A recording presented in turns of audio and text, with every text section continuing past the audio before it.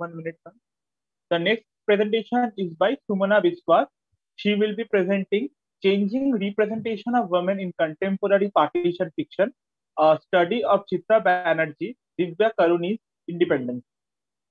So just a slight intervention for all these papers that are being presented.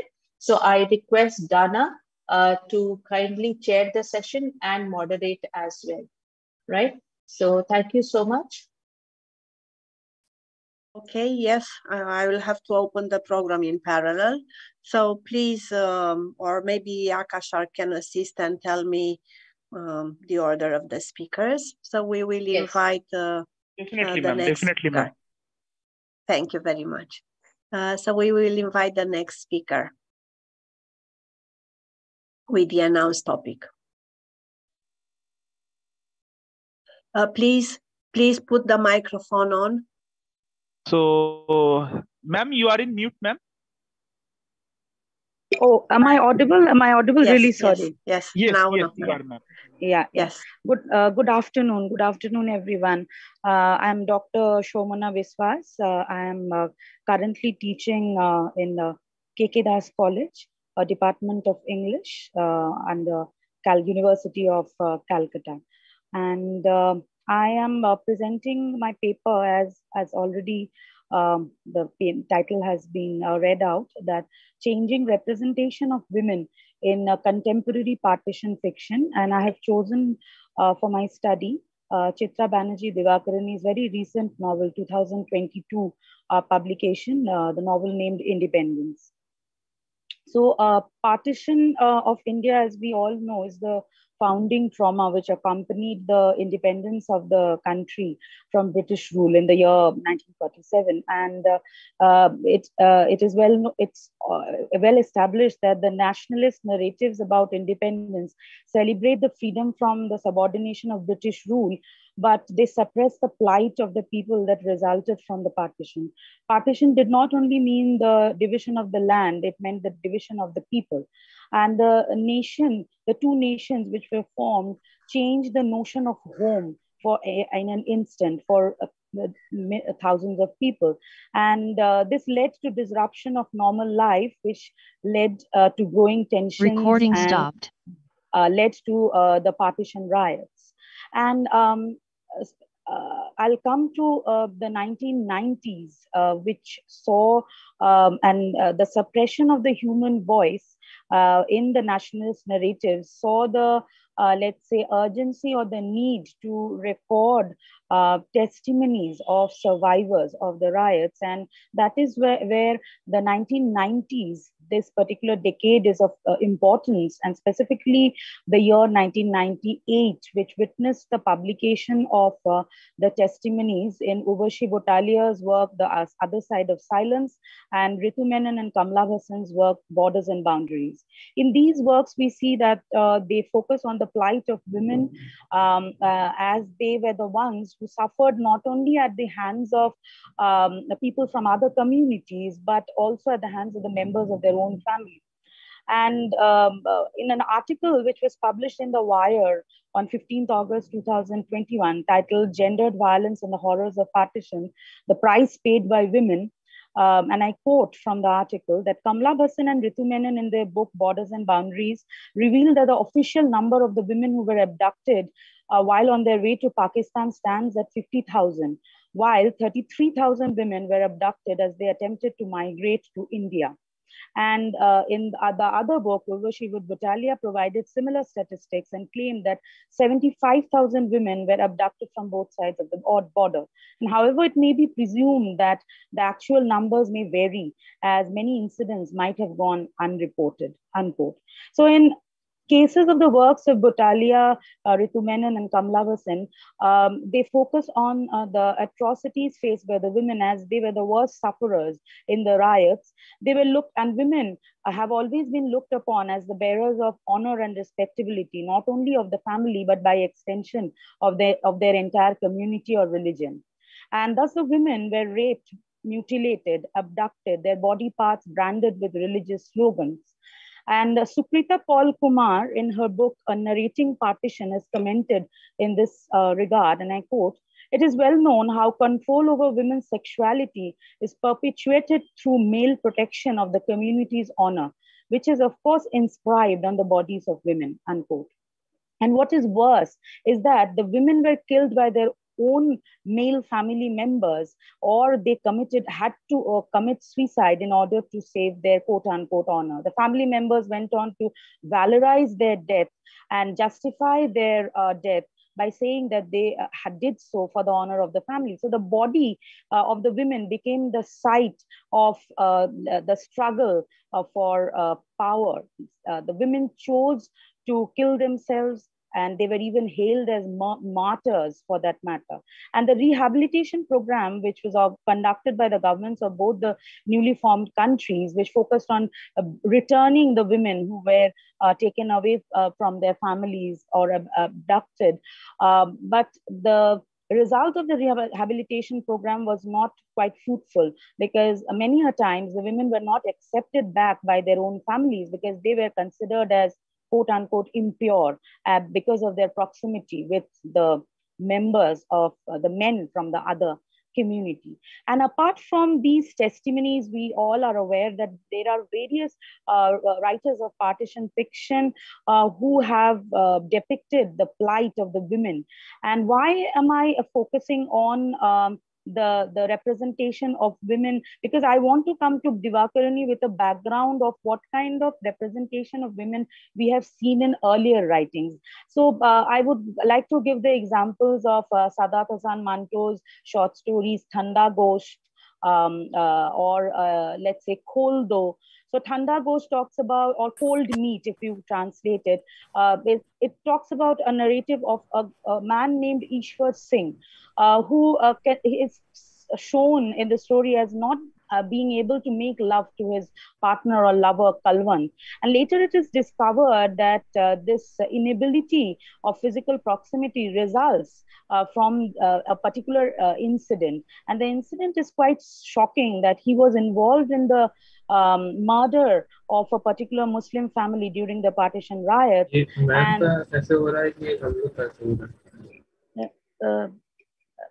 Pardon, is there any problem? No, I don't think so. Yeah, please continue. I may request the participants to kindly mute themselves while the presenter is presenting. So it creates a disturbance. Thank you so much. Please continue, madam. Yes, madam. Yes, okay. Right. So, and the incident is such that when he had abducted a girl from that particular family and attempted to rape the girl, unknowing of the fact that she was already dead.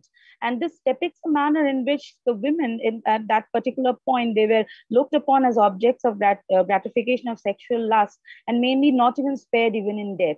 And another story, another hard-hitting story is Kholdo, or Open It, where we also see a young girl named Sakina who suffers at the hands of the Muslim rioters, and people from her own community.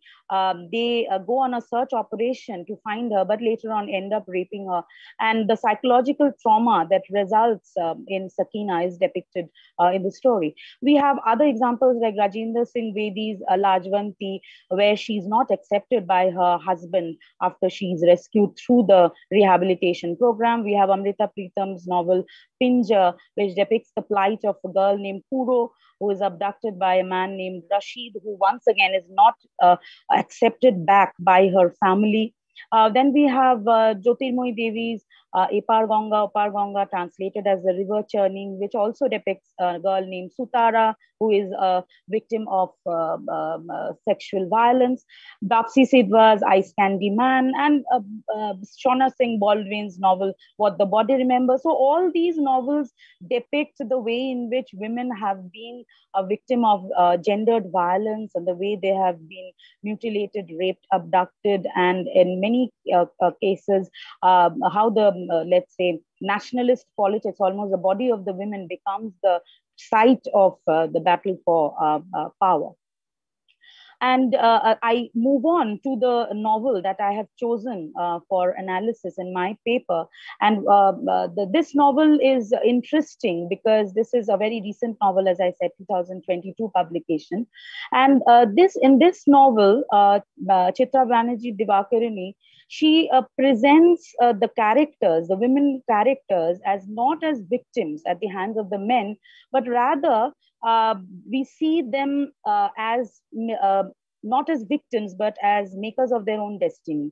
The novel traces the journey of three sisters, Deepa, Jamini, and Priya, in the background of the independence and the partition of India. Novel starts in a fictional village called Ranipur in colonial Bengal, and the struggles of the three sisters are paralleled with the struggle for India's independence. And Divakaruni has interestingly named each of the chapters of the novel by the names of the three sisters, and it signifies that they are in fact the heroines of the story around which the narrative revolves. And the three sisters are the daughters of a doctor named Nabokumar Ganguly, who has dedicated his life to the service of the poor and is killed in the communal riots, which take place on Direct Action Day, while he was trying to help out a victim of the riot-stricken area in Park Circus. Nabokumar is mostly fond of his youngest daughter, Priya, who also shares his passion for helping the poor and aspires to become a doctor. Though Nabokumar loves expanding his daughter's horizon, I quote, he loved expanding his daughter's horizon, he was not too keen on sending Priya to the medical school, as he thought that there were too many prejudices against women. So Nabokumar is not only shown as a dedicated doctor, but also as someone who was involved in the non-violent movement of Gandhiji.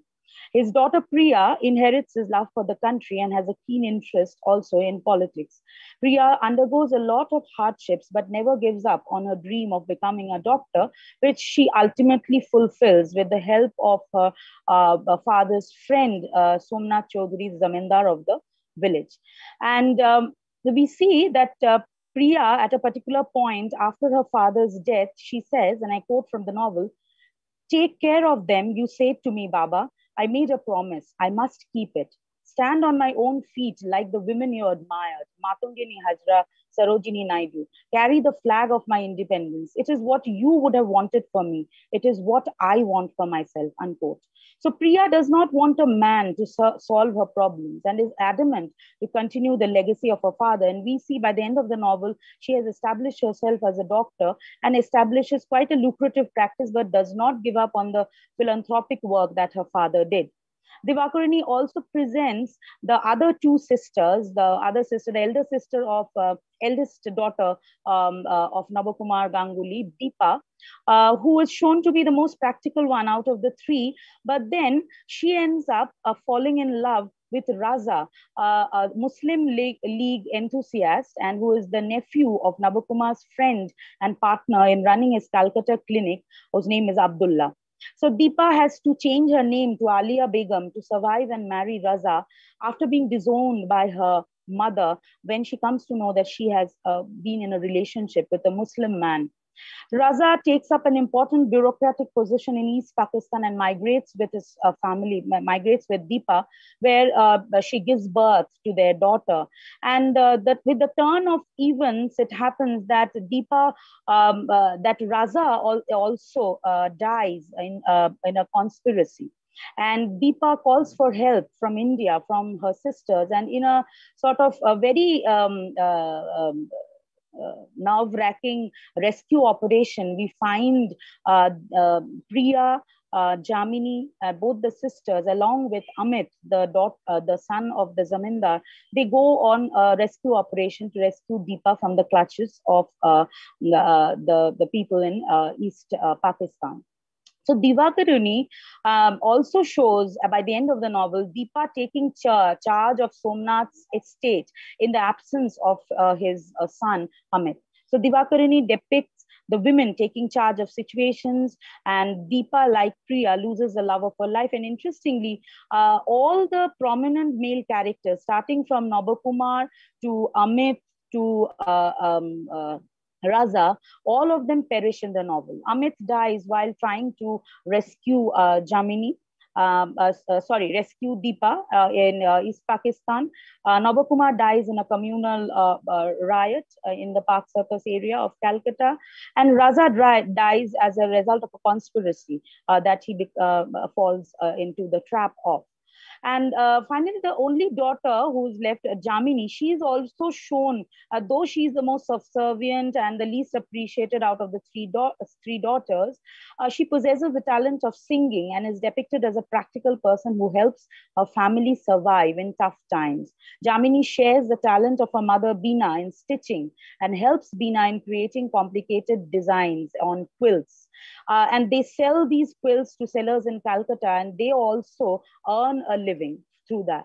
So all the three women characters, we see that all of them, they become self-sufficient by the end of the novel.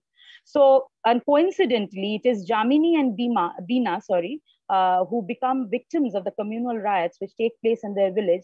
Bina is seriously injured and Jamini is almost on the verge of getting raped when Amit, Zamindar's son, arrives at the scene and saves them.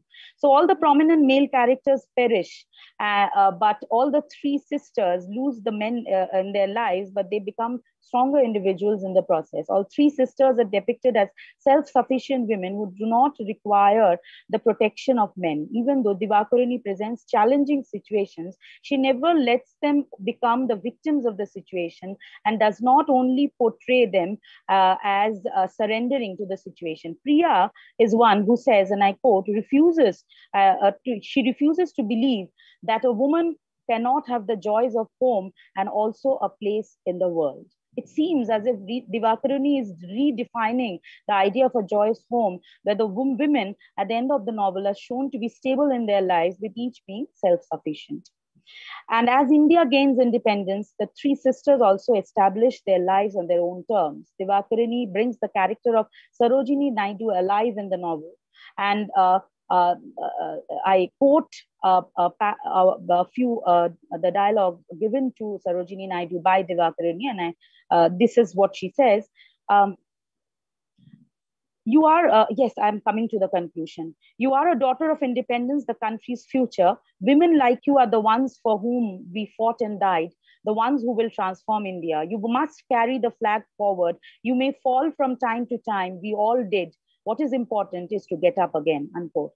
Thus, Divakaruni is a diasporic writer and a writer who has not experienced partition herself and is writing about the partition based on the knowledge she has received through history, testimonies, and the first generation literature at her disposal. The temporal distance of the author and the event of partition allows the author to analyze the various ways in which partition has been depicted in previous works of fiction. Thus, a significant change can be noticed in Divakaruni's fiction, as she does not restrict the depiction of women as sufferers of gendered violence as found in earlier partition fiction. There is also a significant shift from looking at women's bodies as sites of honor, and rather than looking at women as individuals who can face any hardship and come out victorious and even be the flag bearer of the future of the country. Thank you. Thank you so much. Thank you very much for your insightful presentation into this novel and the issue of partition, which I know is on the mind of many scholars as well as authors. And we do sympathize in Romania with such a topic, because we do also share this situation, and there are effects in the economical, political, and of course at the personal level. Right. So I will now very briefly invite, if there is any question, to please. Oh, thank you. Congratulations on the presentation. My question is, given the fact that Divakaruni is a diasporic writer, and I was wondering whether you have perceived differences between the ways in which a diasporic writer depicts these events as compared to a writer who hasn't experienced migration. It would be interesting for me if you have, I don't know, noticed any basic differences of perspectives. Thank you. Yes, obviously, since she's a diasporic writer, and very interestingly, if we look at the 21st century, most of the writers writing on partition are diasporic writers. We have, let me give some examples. I have already mentioned Shauna Singh Baldwin. She's writing from Canada. Yes. We have Amit Majmudar. He has also published a novel called Partitions in the year 2008. He is also a writer residing in Ohio, USA. So mostly writers writing about partition in the 21st century. That is the, let's say, the second generation or the third generation of writers who have not experienced partition firsthand. The writers whom I mentioned earlier in the beginning of my presentation, writers like Manto, writers like Rajendra Singh Bedi, Bisham Sani, Kushwant Singh, all of them, they are writers of the first generation who have experienced partition themselves, first-hand experience. And now we are talking about both a temporal distance and a spatial distance. Temporal distance meaning years have passed. And the generation who survived the partition, they have also passed away. Only thing that is available to us is their voice recorded in the testimonies. And we know the politics behind testimonies as well, the recording of the voices and the silences and the ways in which testimonies sometimes, let's say, rather than revealing, maybe hide those painful episodes, and Butalia and Menon and Bhasin. And the point that you were asking me, the idea of this migration, as in whether there is a difference, I feel obviously there is a difference, because these writers, they are working on received memory, what I can call as post memory of the event, and not the first hand memory of the event. So obviously there will be differences in their depiction, and they are much more, what I would say, they are writing about the partition through their research, and through their, and they have to be very cautious about what they are writing. So if you read the acknowledgements of these books, they are very interesting. If you read the acknowledgement of Baldwin, of Majmudar's book, of Chitra Banerjee, Divakaruni's book, all of them mention that, they are indebted to Butalia's work, they are indebted to Menon and Bhasin's work, because they have to be, aware of what has come before them, because they are writing about something that has been worked on and that has been accessed and analyzed from various different angles. But still, as Madam Dana said, that partition is still very much present in the minds of writers and people, even if 75 years have passed from the independence of the country, and India still faces communal riots. So how can you forget what started that in the country? Right. Thank you, ma'am. And a very brief question: is there anyone there in Pakistan? Is there any person who tries to write their own perspective? I can talk about one Pakistani writer, Soraya Khan. She has written a novel called 5 Queens Road, which presents the point of view of a Hindu man who decides not to leave Pakistan and come to India, and how he negotiates with his Muslim neighbor and Muslim friend. And that is one interesting perspective from a Pakistani writer. Thank you very much. Maybe we will stay in touch about this. Yeah. Yes, because of now course, we have to continue. So we will ask you about your email, and we would be interested to find out more. Of course. Thank you very much. Excellent paper, I must say, like all the others, but indeed it casts a new, a fresh vision upon this both painful and scholarly, exciting subject, which we deeply understand and agree with.